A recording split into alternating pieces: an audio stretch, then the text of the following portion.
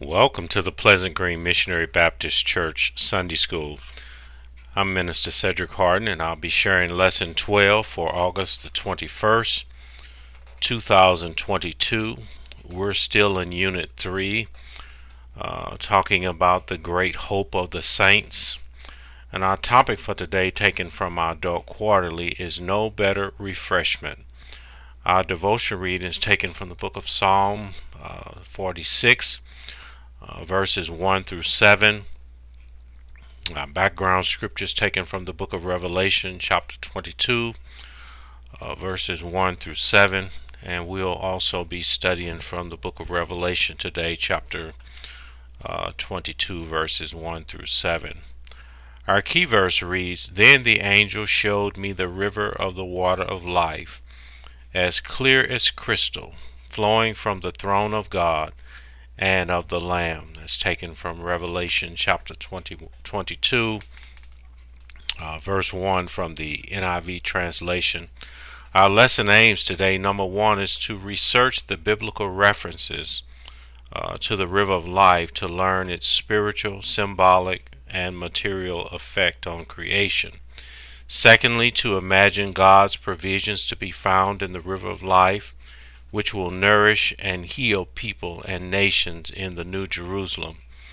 Thirdly, to respond to the river of life through acceptance, faith, and entrance into the fullness of God's kingdom. We have three outlines today that will be a part of our lesson discussion. The first outline is entitled Unending Blessings. The second outline is entitled A New Existence. And the third outline is entitled Divine Confirmation. And we certainly thank and praise God for this great opportunity to be able to share God's Word with you. We pray that you are well and that your families are well. We pray that you would engage us in our study today in a lesson that we desperately need in terms of helping our hope, encouraging our hope in Christ, and certainly helping us to embrace the promises of God even through the redemption through Jesus Christ. And as always, we want you to get your Bible and be prepared to take some notes. We want to share some scripture with you today. This is a continuation, if you will, from last Sunday's lesson or last week's lesson, taken from Revelation chapter 21, verses 10 through 21. And we want to be able to unpack what it means in terms of prophecy. Whether we're talking about expounding on the future, or we're talking about foretelling. But we find this lesson very encouraging for us today, even through the lens of John, the gospel writer, if you will. We certainly want to be able to encourage us today as we face, even as John did in his day. He was facing some uncertain times. He was being persecuted for his faith, but he needed to be encouraged. And so through revelation, through prophecy, enlightenment, if you will, God was accomplishing these things in the writer John, and also encouraging him to write about it. So we want to read just a little bit of the biblical context for our lesson today. And I think I want to read this from our lesson standard, and then we're going to get into our outlines. But a feature of the New Jerusalem drawn from the Old Testament is the tree of life. This mysterious tree is referred to in the three books in the Bible. It first appears as an important part of the Garden of Eden. You can see that in Genesis chapter 2, verse 9. But a tree of life is also mentioned 4 times in the book of Proverbs as a metaphor for divine wisdom. You can see that in Proverbs chapter 3 verse 18. It also references the fruit of righteousness that's found in Proverbs chapter 11 verse 30. Desires fulfilled in Proverbs chapter 13 verse 12, and the prophecy used, a properly used tongue, also in Proverbs chapter 15 verse 4. And so we should note that the tree of life that's mentioned in Revelation is a primary feature of the paradise of God. That's Revelation chapter 2 verse 7. So some have referred to this paradise as Eden restored, as people eat the fruit of the tree with God's blessing. So I want to stop right there, but in the book of Revelation, the concept of spiritual water includes the property of eternal life. So such water is seen as a divine gift, an ever-flowing fountain that provides life to those who drink from it. You can see that in Revelation chapter 7 verse 17, and then Revelation chapter 22 verse 17. So we want to get into our first outline today from the 22nd chapter of the book of Revelation, verses 1 through 7. But I want to highlight some points here as we talk about sin, and you've heard this I'm sure over the course of your walk with the Lord as being saved. There are some things that happen as a result of our redemption. We have been delivered from the penalty of sin. We should understand that. Secondly, we have been delivered from the power of sin, right?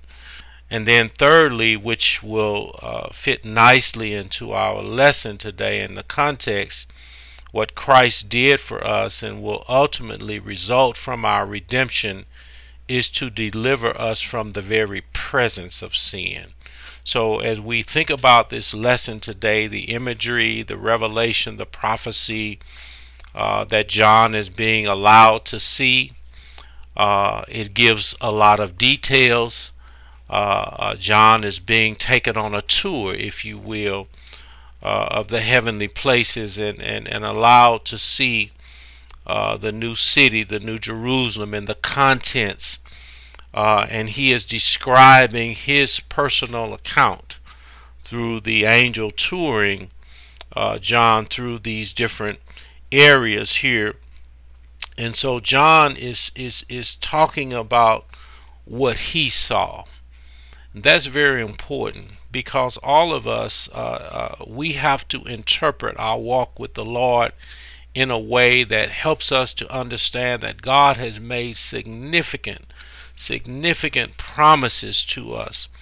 And so how we interpret those promises is how we live.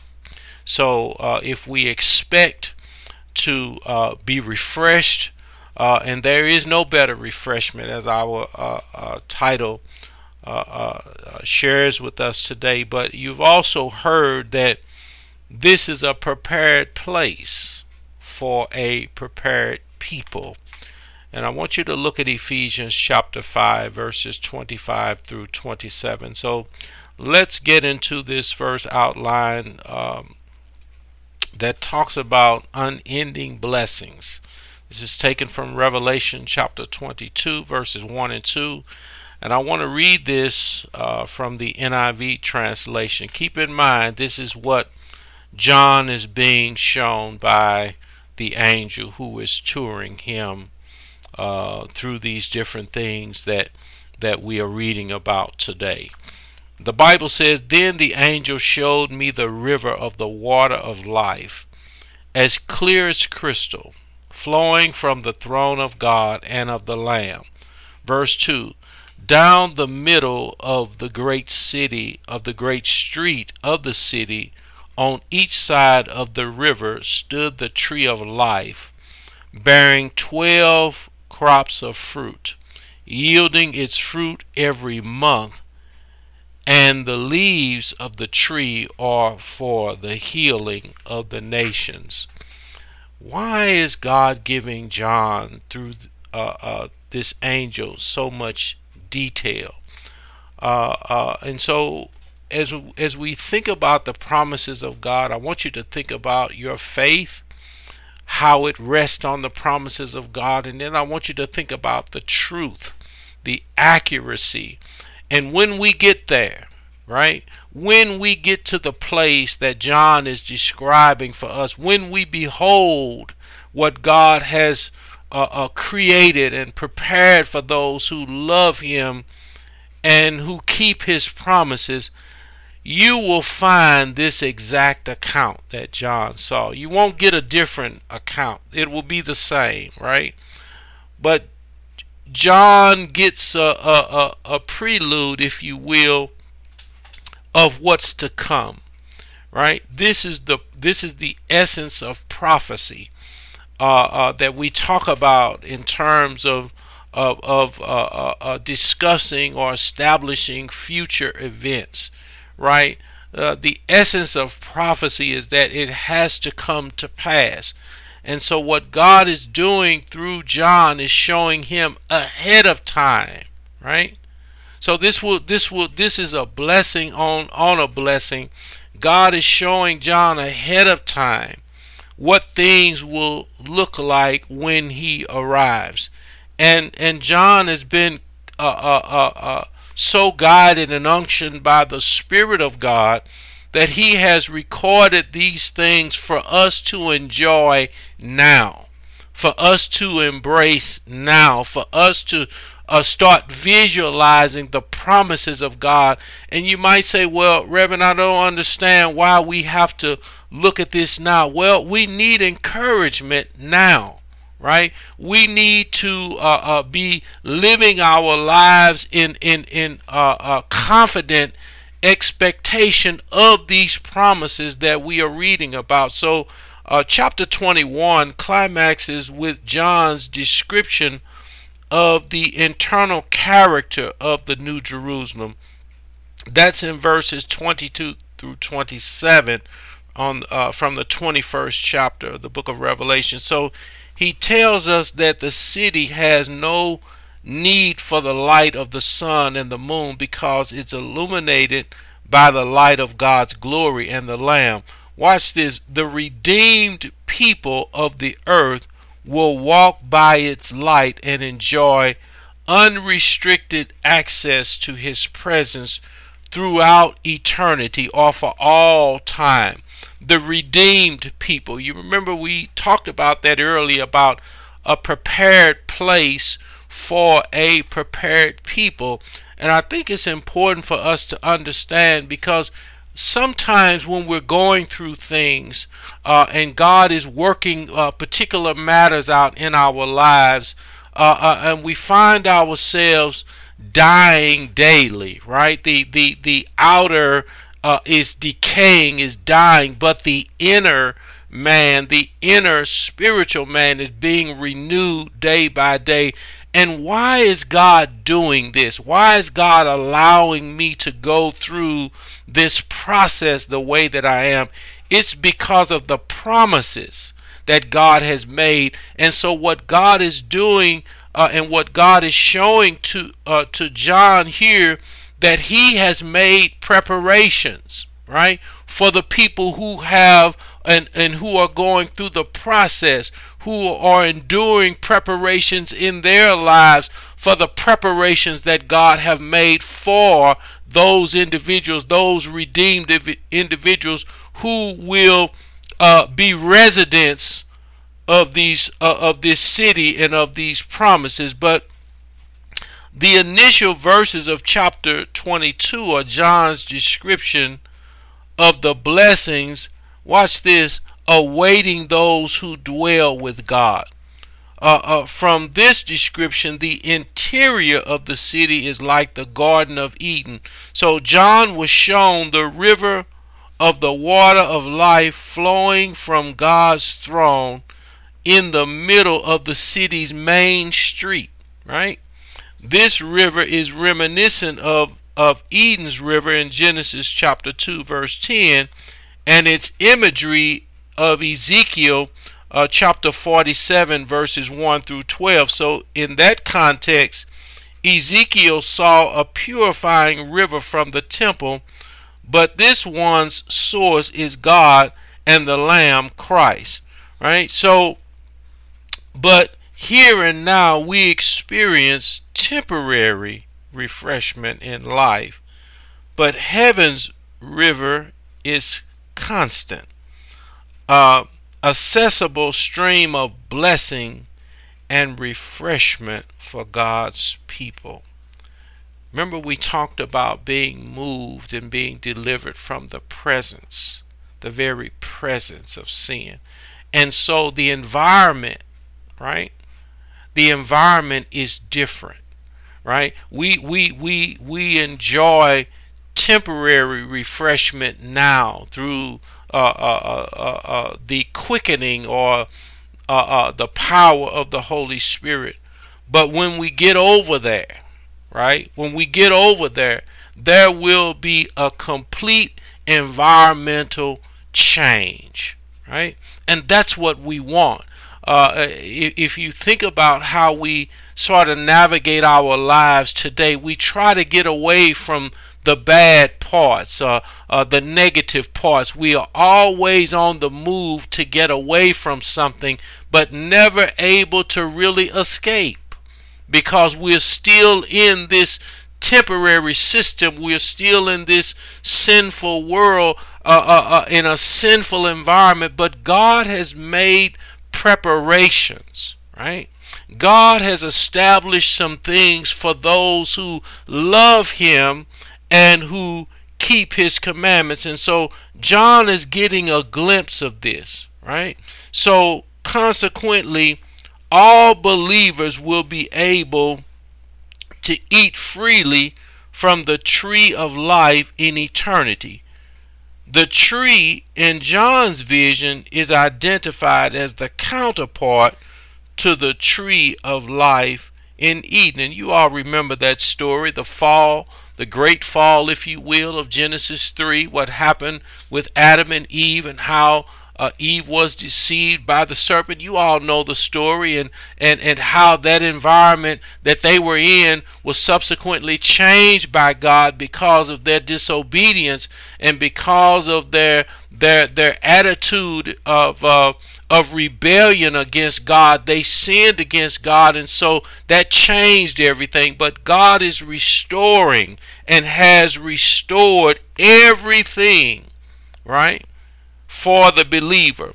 And so we need to be mindful of these things today, and don't get so don't lose your focus, if you will. Don't get so caught up in what's going on in this world, and even perhaps in your life, that you miss the fact that God has done something about what we're going through and the environments that we're living in. And so if you remember back over in Jesus' high priestly prayer of John 17, Jesus talked about to his Father not to take the disciples out of the world, but keep them, right? Leave them in the world and keep them. So why is he leaving his disciples in this world? Well, when we get there in this context, in this lesson, we are being left here for a time and a season because we have evangelistic work to do, right? We shouldn't be just so satisfied with our redemption, but we should want every person that we are able to reach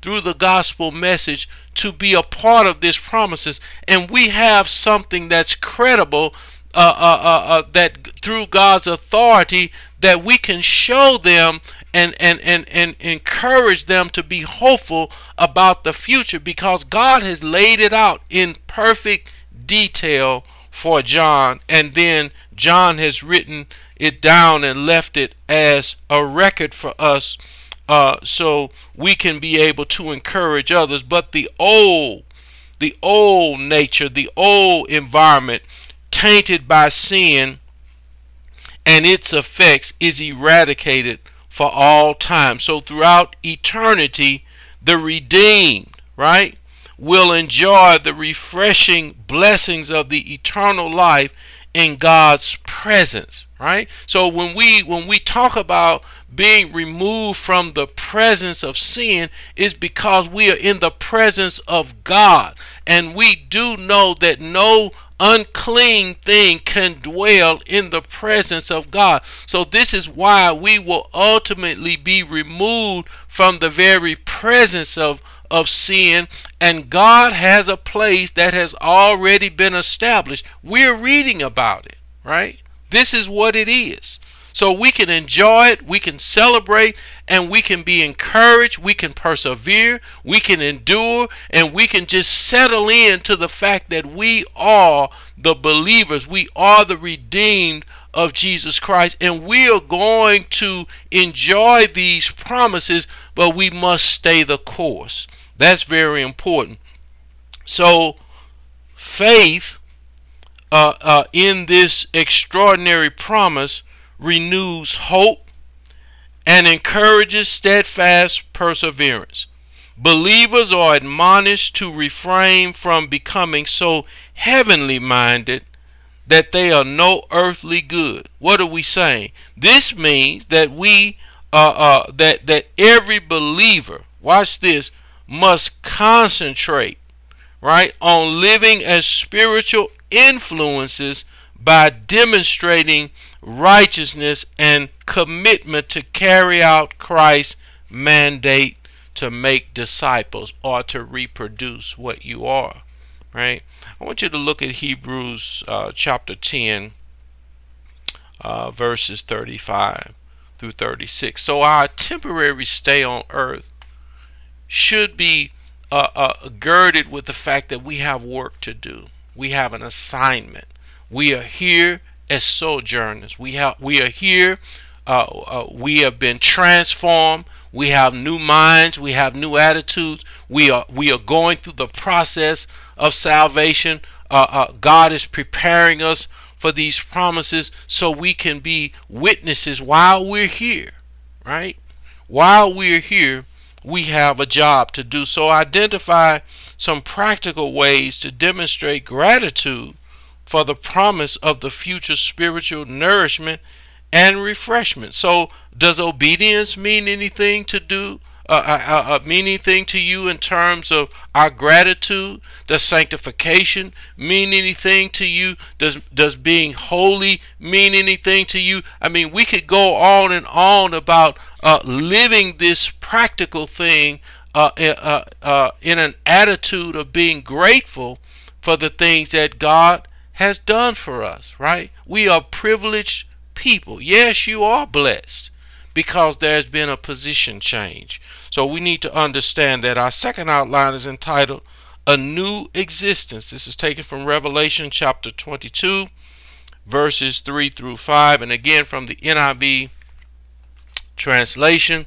No longer will there be any curse.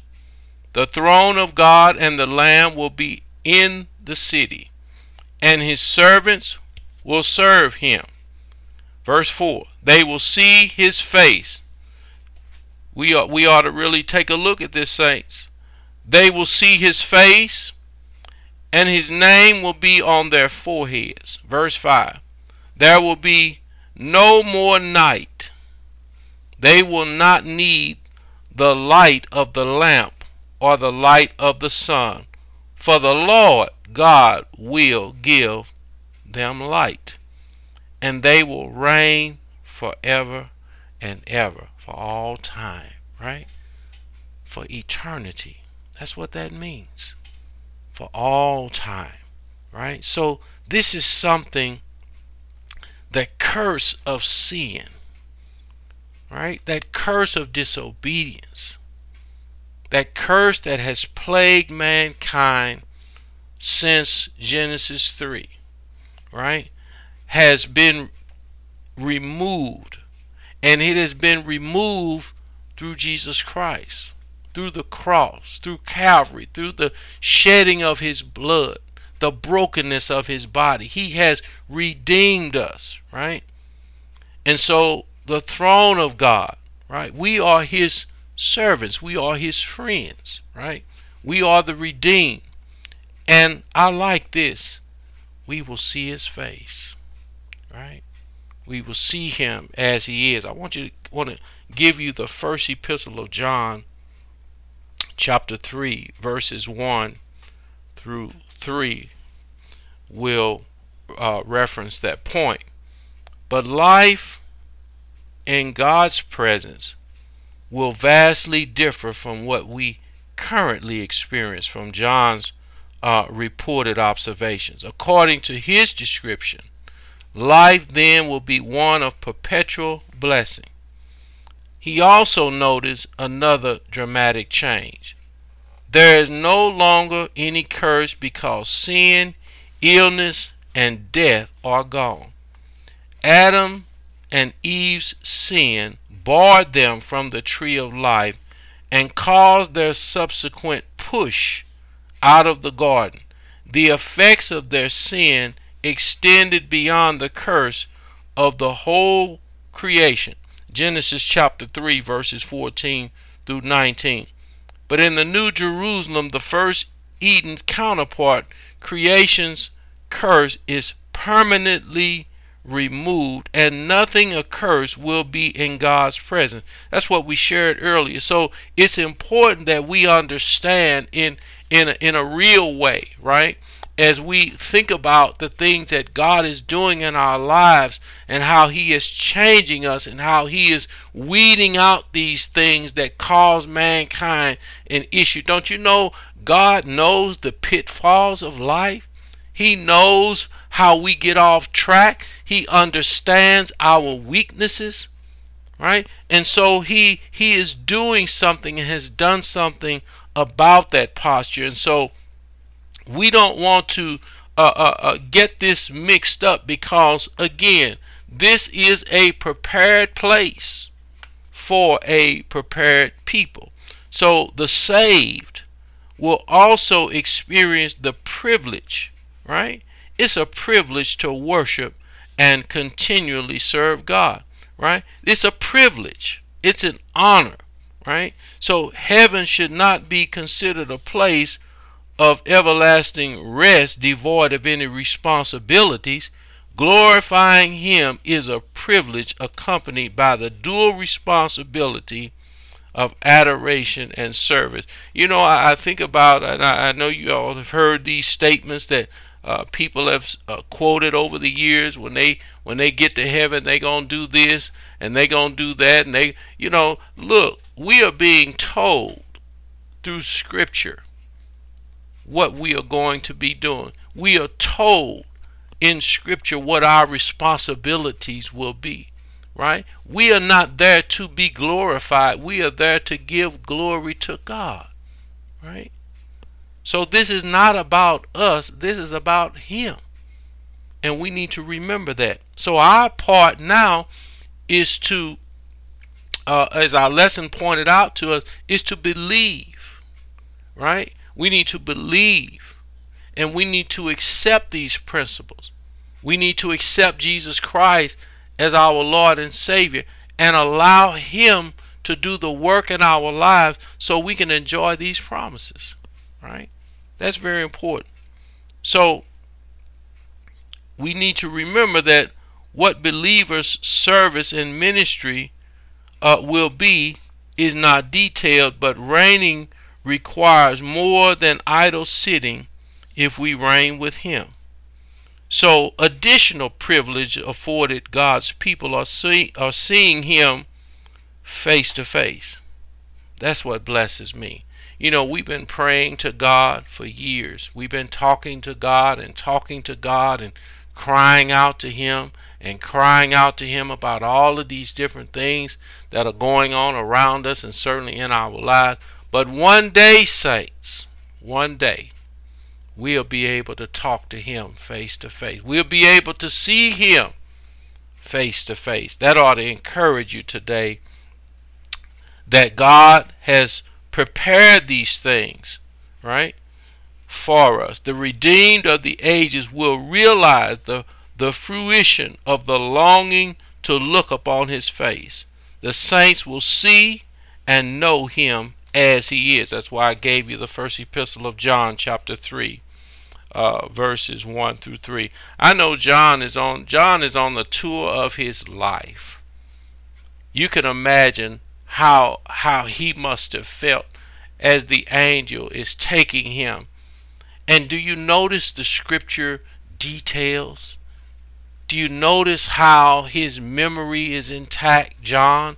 How he records all of these things? God wants us to know, right? This is the thing that John chapter 16 helps us to understand about the Holy Spirit. Jesus declared to his disciples that when the Holy Spirit comes, one of his functions, is to lead and guide us into all of the truth. This is where we are in our lesson today. John is being given a tour of his life. He is being given details, right, that only God can provide. Finally, John tells us again that there is no more night because the brilliance of God's glorious presence illuminates the city. The sources of the light in the original creation are no longer needed. Symbolically, this is a reminder that the darkness of sin and its effects are gone, and time as we know it will cease to exist. Yet again, John emphasizes the redeemed's awesome privilege of experiencing the blessings of God's presence. What do you want out of this life, right?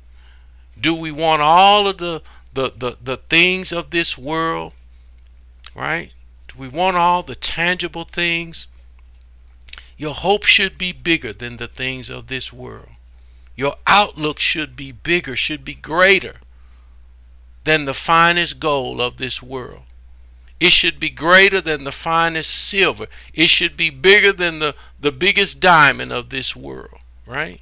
But our outlook should be on seeing him face to face, right? This relationship culminating in us being able to look Christ in the face, right? So we need to appreciate this. So how should knowing you will reign with Christ in his kingdom affect your daily lifestyle? That's a good question.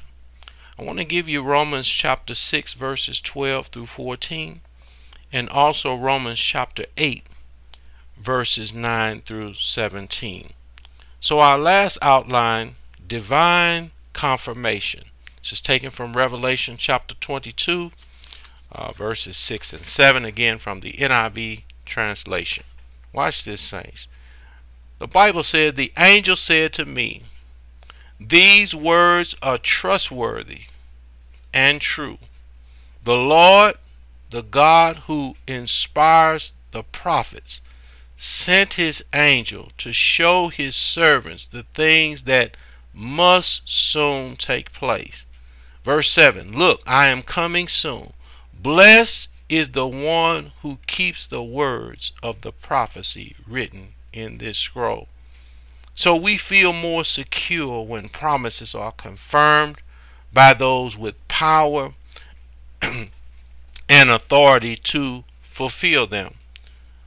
John was allowed to see the blessings and privileges of the redeemed in the New Jerusalem with God. The angel showed him the heavenly city, confirmed the authenticity of all he saw because God was its source, right? God's words are faithful and true. That is trustworthy, it's loyal, it's incorruptible, and it's steady. The truthfulness of his word is validated by the record of the fulfilled prophecy and affirmation of his integrity. In other words, it is impossible for God to lie, right? It is impossible. So John's angelic guide affirms that God spoke to believers through his prophets, and now through him, watch this, about the absolute certainty of things to come. Christ's revelation to John must be earnestly received because God avowed its fulfillment. So the question is, what is the believer's response to the surety and imminence of the prophecy's realization? So Jesus informs us in the words he spoke in verse 7 after announcing the swiftness and suddenness of his return. First, believers must heed the book's words of prophecy. To heed means in the text refers to keeping it and to guard it. Christ expects that the warnings given are to be taken seriously. They ought to be kept intact and guarded against unbelievers' attempts to discredit it. You know, people will call you a fool, right? They may call you radical. They may call you many things. But that's okay, because what is happening is being internalized. What is happening to you, you know that God is at work in you.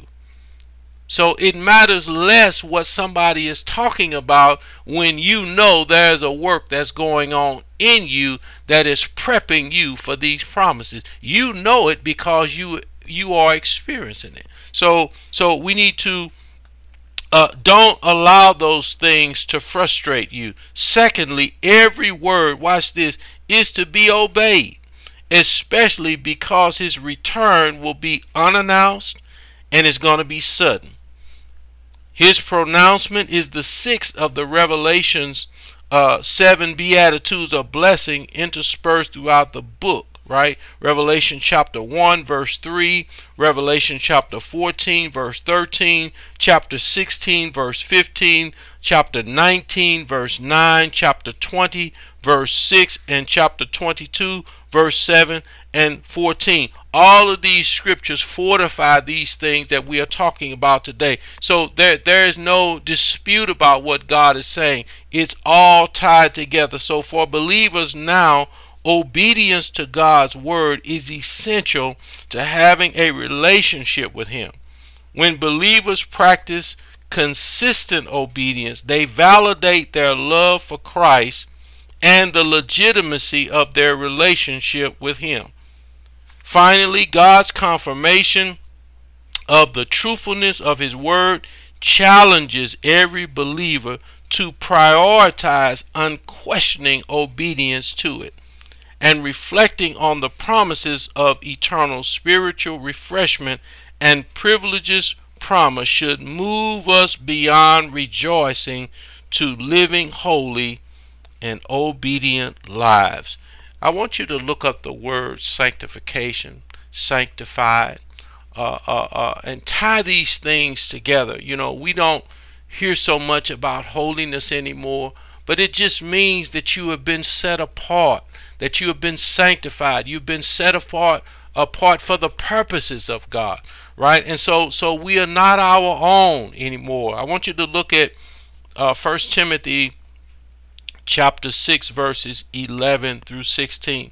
But this is a very powerful lesson in helping us to look forward, and I will be so glad, right, when this last part of our deliverance is fulfilled, right, in a way that sin will be removed from the very presence of sin. But we can thank God now. We can praise him now, and we should worship him now, because as Paul says in Philippians chapter 1 verse 6, that he that began a good work in you will perform it until the day of Jesus Christ. So there's a great work going on inside of you, so you understand. And it is because you are being prepared for the promises that God has made, and you are being prepared for the place that God intends to bring all those who are redeemed, who love him, and who keep his commandments.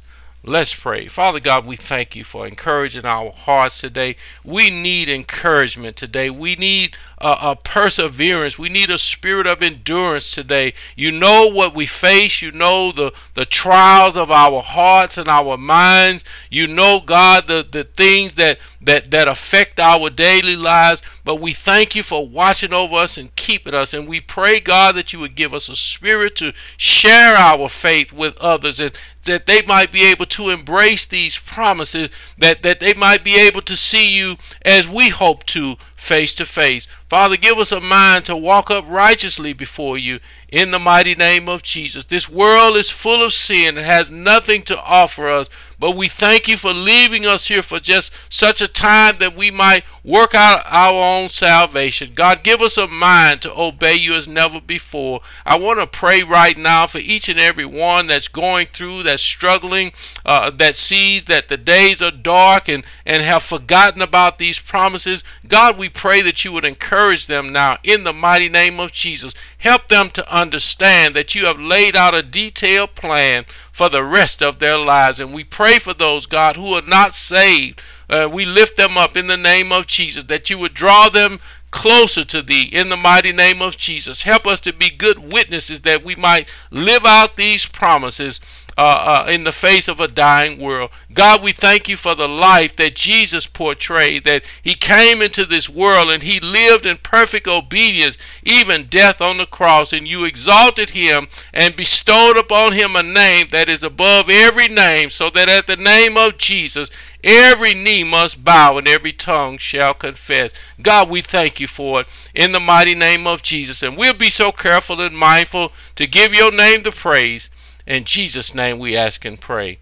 Amen. God bless you, saints. Just know that I love you, and I encourage you today to embrace these passages of Scripture, particularly as we went back the 21st chapter, and follow through and just look at the things that God has promised to us today. We have something to hold our heads up about, even in the face of adversity. So again, until such time that the Lord will permit us to come together again, we say God bless you.